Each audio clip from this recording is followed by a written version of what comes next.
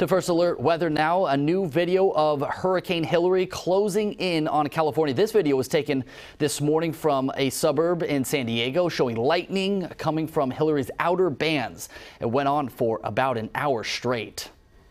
That's an incredible video there, and I know everyone down in SoCal right now is just wondering, is this going to make landfall? Is it going to hit us? Is it going to be a little bit south of us? What are you seeing out there? Yeah, well, the track of it right now, it is moving northward, but I mean, as for landfall, that is still up to how the track changes here in the next couple of hours and even heading into early tomorrow morning. Here's a look at what we're watching right now. Satellite and radar showing very busy, especially as you get closer to Southern California. You can see all the heavy rain starting to move inland right now.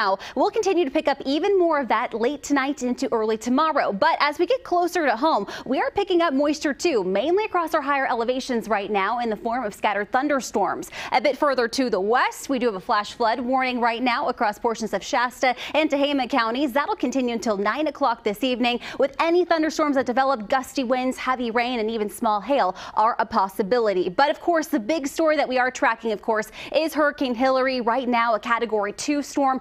As it moved away from warmer waters, it has started to weaken a bit more, and that trend will continue over the next couple of days, but still going to pack a punch, especially bringing heavy rain and also strong winds over the next couple of days. It is expected to make landfall tonight, early tomorrow morning. It just depends on how the track changes over the next couple of hours. But as for threats, here's a look at what we're watching right now. Tropical storm warning still exists from Los Angeles down to San Diego and into Palm Springs. That hasn't been seen before, so definitely something that we're keeping an eye on. Associated with heavy rain, we do have the flash flooding potential too. That increases tonight, especially as more moisture starts to funnel in. From Palm Springs down to Yuma, that's going to be the highest category, but that increases even more heading into tomorrow. From Death Valley through Palm Springs, that's the high category that they'll fall in. And as for Los Angeles down to San Diego, also the potential for flash flooding too. But then flooding increases even more, especially as we head into Monday and spreads upwards towards Northern California, and we'll have the chance of also seeing some flooding around here.